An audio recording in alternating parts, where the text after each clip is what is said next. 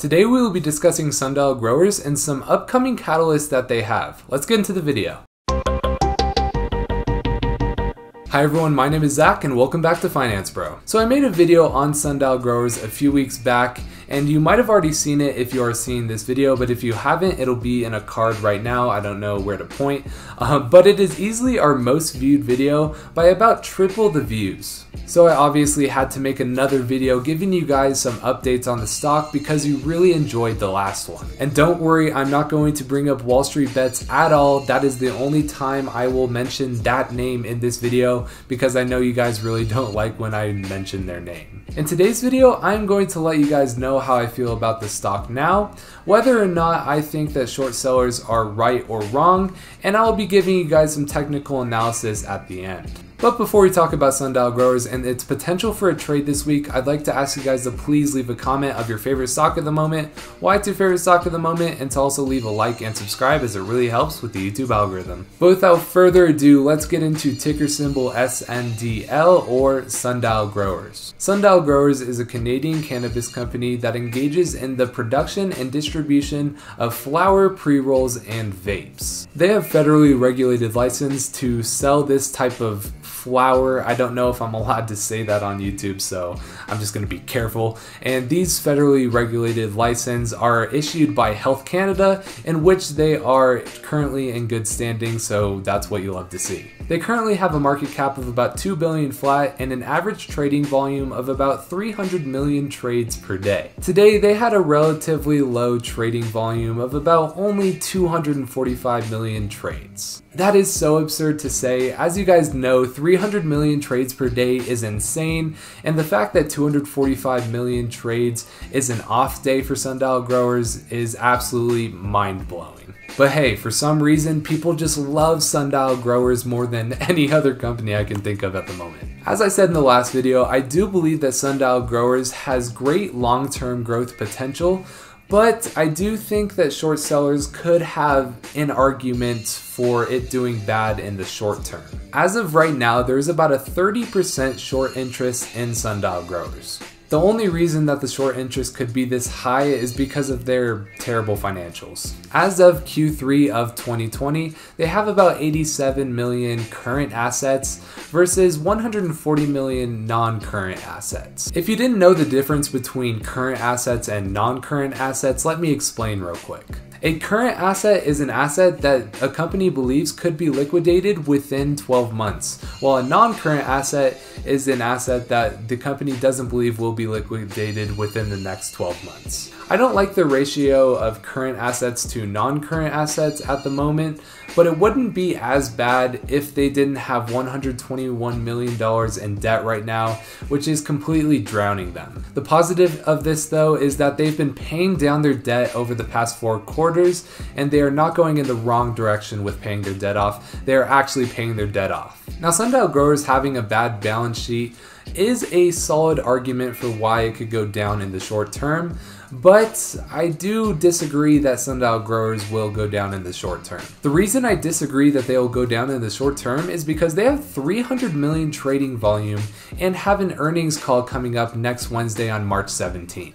As long as they don't blow it on this earnings call, those 300 million trades will most likely be mostly buys. This could send Sundial growers on a rocket with any remotely good news coming from that earnings call. The consensus earnings per share estimate for Sundial growers that I see is about -3 cents, which would be a $1 improvement year over year, and would continue the upward trend that Sundial growers has been seeing with their earnings per share. I think as long as Sundial growers continues to pay their debt down and they at least meet or beat their earnings per share estimate in this upcoming earnings call, they could go crazy Wednesday. Short sellers should be completely scared of this earnings call in my opinion, and that's an unprofessional opinion just by the way. And before we get to my overall thoughts on Sundial growers, let's head over to my computer to do some technical analysis. Alright, so what's up guys? We are now on the computer and we can do some technical analysis. As you can see, when I made the video last time, I actually did some technical analysis on that as well. But here we go. So The stock is trading above the 180-day SMA line, but this is on the hour. I usually, when I'm swing trading, I usually trade on the 5-minute interval, if you guys didn't know.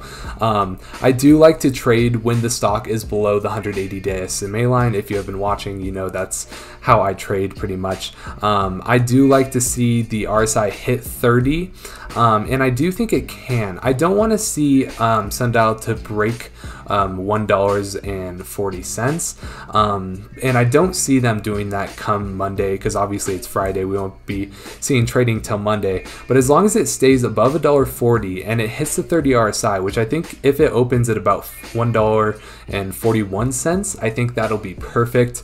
But what we're going to want to see on Monday is obviously green volume, and then for the blue line to start crossing over the orange line on the MACD to signify an upward trend, and for the RSI to be on an upward trend as well. And if it could open, you know, just at $1.41, that would be ideal. If it does open at like $1.41.5, then I think that could work as well. But overall, this isn't too far off from a buy for me. Now, will I buy? I'm not too sure at the moment. I might want to just wait for earnings to see if they do beat. I think there is a chance they miss, because they have missed on 4 of their last 5 earnings calls. But if they do beat, I think this stock could go to the moon.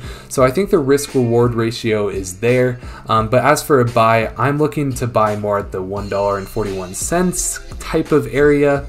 But you know, it'll depend on what happens Monday morning on what I do, but that is what I'm looking for. If it could open at $1.41, that'll be perfect for me. But that is going to be it for my technical analysis, so I'll send you to get my overall thoughts on the stock now. As for my overall thoughts on Sundial Growers, as time has gone on and I have seen the interest in this stock just only go up, I actually have changed my tune a bit. Before I was pretty moderate, but I actually have been thinking about building a small position on Sundial Growers, because I have seen that they are paying their debt down, and if I can see something positive come from this earnings call on next Wednesday, I'll think about maybe taking a small position on it. But I want to remind you guys that that is not financial advice. Just because I might take a small position on it does not mean you should.